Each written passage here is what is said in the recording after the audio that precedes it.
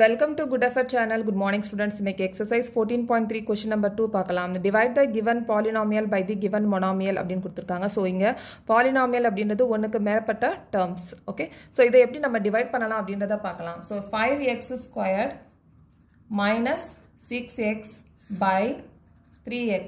Okay. Divide பண்ண சொல்லிருக்காங்க.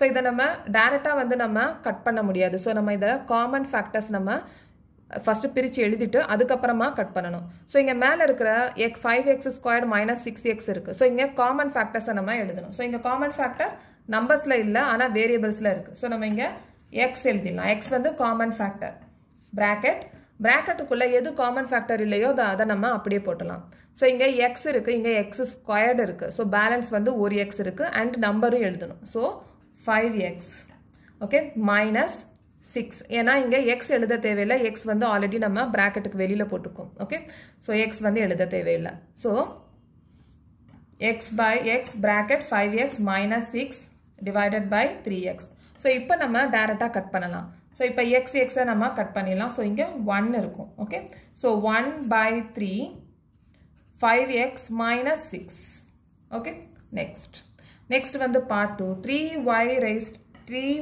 raised to the power 8 minus 4y raised to the power 6 plus 5y raised to the power 4 divided by y raised to the power 4. So, இதை நம்ம டைரக்டா cut பண்ண முடியாது அதனால நம்ம காமன் ஃபேக்டர்ஸ் எழுதணும் சோ இங்க காமன் ஃபேக்டர்ஸ் வந்து நம்பர்ஸ்ல எழுத முடியாது சோ வேரியபிள்ல நம்ம எழுதலாம் சோ வேரியபிள்லயே நம்ம y எது மினிமம் பவர் அப்படின்றத பார்க்கணும் சோ இங்க y raised to the power 4 minimum power அதனால நம்ம அத காமன் ஃபேக்டரா எழுதிடலாம் So balance வந்து bracketக்குள்ள எழுதிடலாம் so இங்க 3 இருக்கு so நம்ம 3 எழுதிடலாம் இங்க y raised to the power 8 இருக்கு ஆனா வெளியில y raised to the power 4 இருக்கு so நம்ம பேலன்ஸ் தான் எழுதணும் so இங்க 8 minus 4 so 4 தான் இருக்கும் 3y raised to the power 4 minus 4y இங்க வந்து 6 இருக்கு இங்க 4 இருக்கு so பேலன்ஸ் எவ்வளவு எழுதணும் y raised to the power 4 வந்து இருக்கு இங்க y raised to the power 6 இருக்கு so பேலன்ஸ் தான் எழுதணும் so y raised to the power 2 okay 6 minus 4 2 plus இங்க 5 மட்டும் தான் வரும் ஏனா y raised to the power 4 வெளியில இருக்கு அதனால நம்ம எழுத தேவையில்லை so bracket க்ளோஸ் பண்ணிடலாம் by y raised to the power 4 so இப்போ நம்ம ஈஸியா கட் பண்ணிடலாம் so இங்கே கட் பண்ணிடலாம் இங்கேயும் கட் பண்ணிடலாம் so answer is 3y raised to the power 4 minus 4y squared plus 5 is the answer okay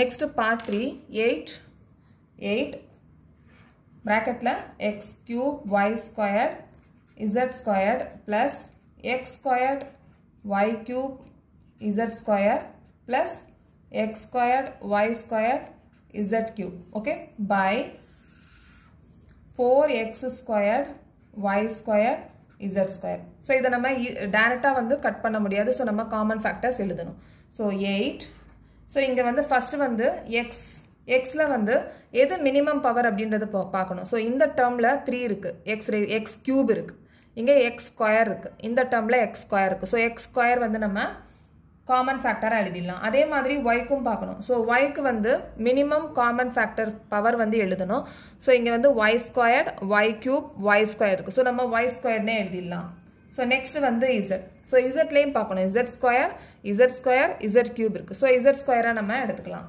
okay so bracket இப்ப x cube இருக்கு ஆனா இங்க வெளியில x square தான் இருக்கு ஓகே so balance ஒரு x இருக்கு okay so y squared z square நம்ம வெளியில போட்டாச்சு so போடணும்னு அவசியம் இல்ல next termல x square வெளியில போட்டாச்சு y cube balance 1 இருக்கு ஏனா இங்க y squared தான் போட்டுக்கோம் so balance ஒரு y இருக்கு okay so z square already நம்ம போட்டாச்சு plus இங்க x square y square நம்ம காமன் ஃபேக்டரா எழுதிருக்கோம் z வந்து ஸ்கொயர் ஆனா இங்க கியூப் இருக்கு சோ பேலன்ஸ் ஒரு z இருக்கு சோ பேலன்ஸ் ஒரு z by 4x squared y squared z squared so இப்போ நம்ம ஈஸியா கட் பண்ணலாம் சோ இங்க 4 டேபிள்ல கட் பண்ணலாம் இது ஒரு 1 டைம் இது 2 times so x squared y squared z squared x squared y squared z squared cut பண்ணிடலாம் ஓகே சோ அப்ப answer is 2x plus y plus z okay next வந்து